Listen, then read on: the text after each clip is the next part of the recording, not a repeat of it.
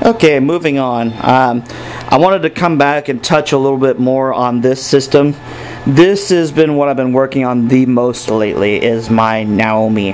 Now, the Naomi is the arcade counterpart to the Dreamcast. They had a Naomi 1 and a Naomi 2. Although 90% of the games are Naomi 1, there's a couple, like the Initial Ds, and I think some of the later Tekkens.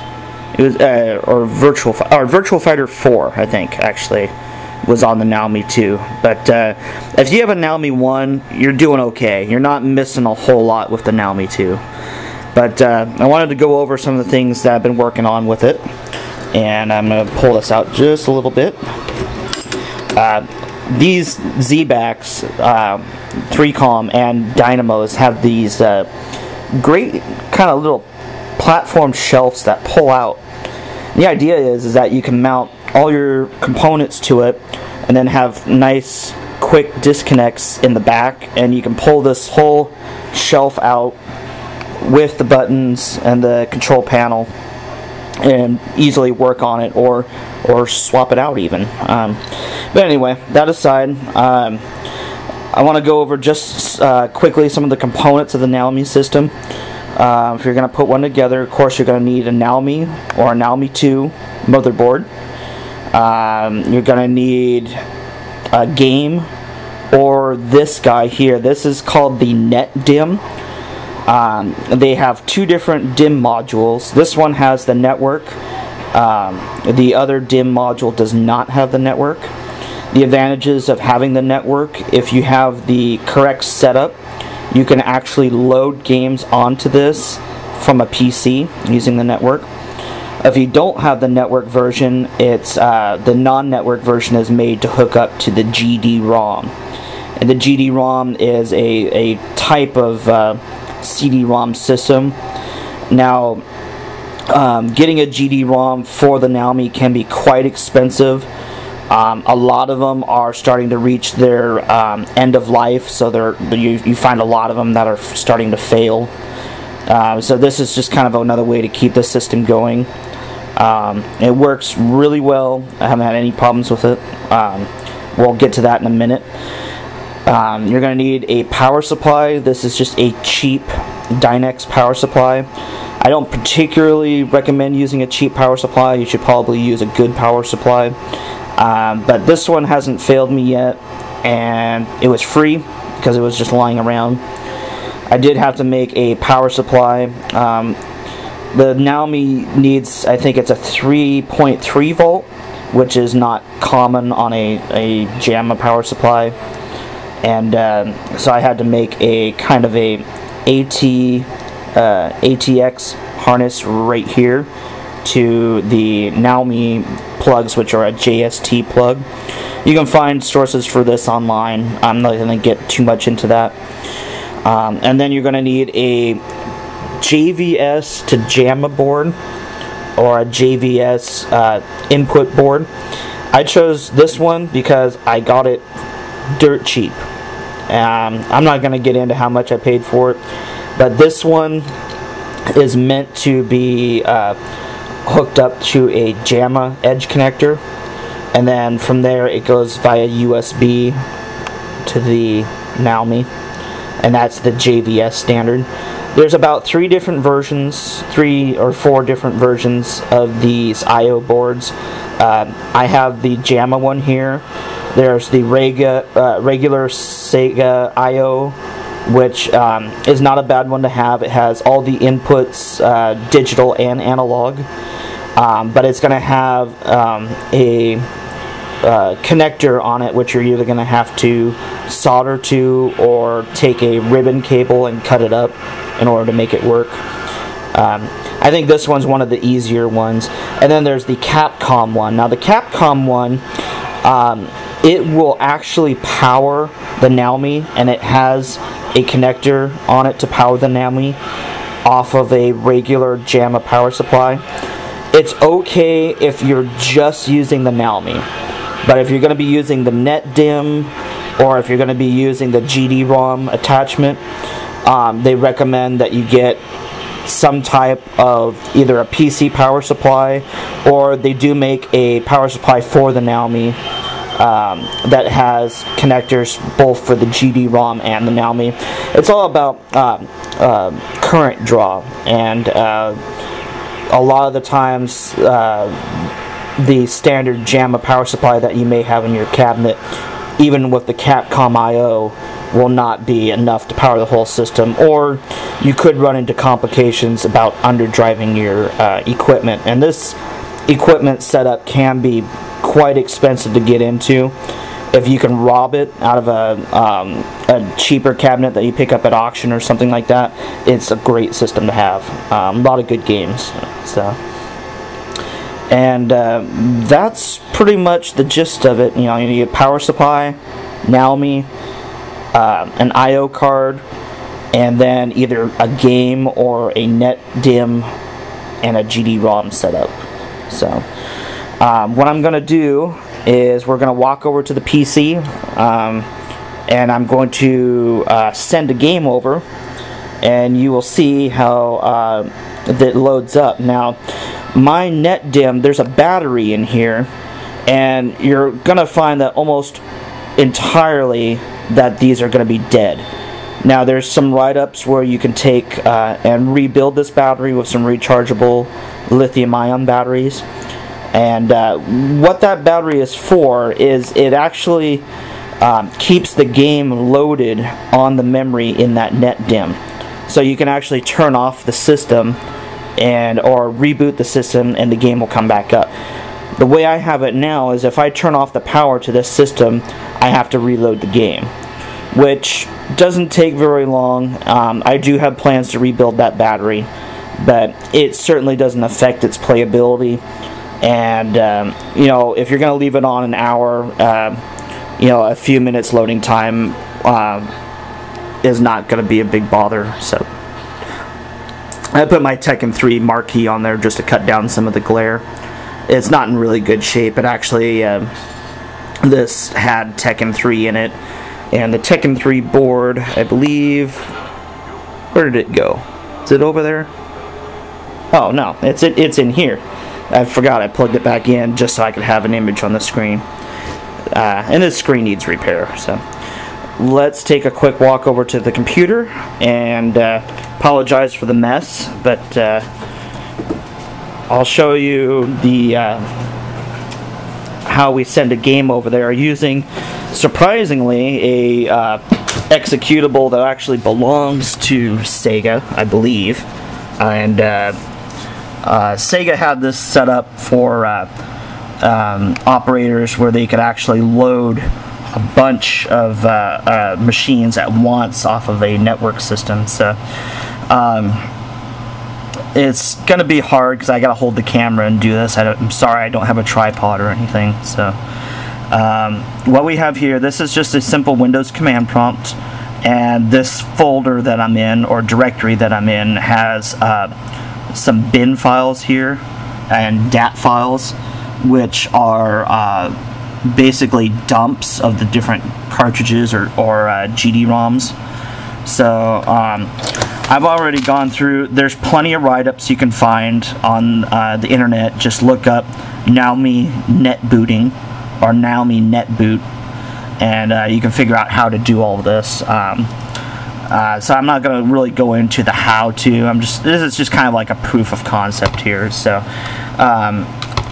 we're going to use the program transfer game, and the syntax for it is you need to know the machine's IP address, which is going to be different to your setup, but in my household I'm using the 192.168.1 range, and I already know that I have it set to 77. So, and then we're going to load the game file, which let's just go ahead and do Marvel vs. Capcom, because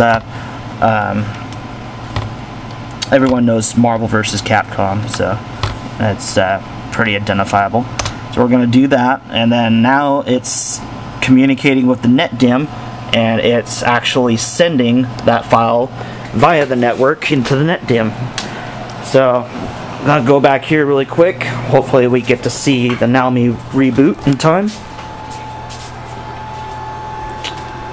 Okay, so we're back here at the Naomi, and you can see it says now loading, and the PC is actually sending the DAT file, and it's going to put it into this NETDIMM. And what's going to happen is after it's done loading, it's going to do a soft reboot, and then it's going to check the RAM. It does kind of like a CRC check on it really quick, and then it'll do one more soft boot into the game itself. So